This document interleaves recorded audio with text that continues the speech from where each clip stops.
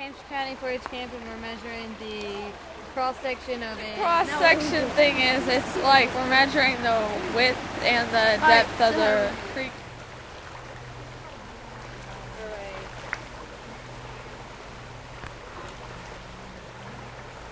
We start at where the creek begins, which right here would be 0. And then we count each bed mark as a foot.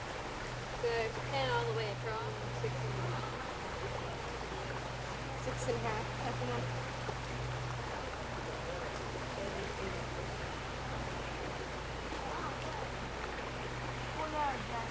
8 inches is the third one.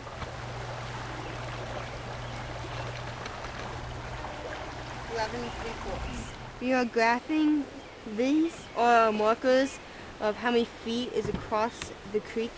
And this is our inches and how deep they will be. And this is our mark for number 1. And then a mark for number 2 and how many inches deep it is. She's connecting the dots right now to make a line graph.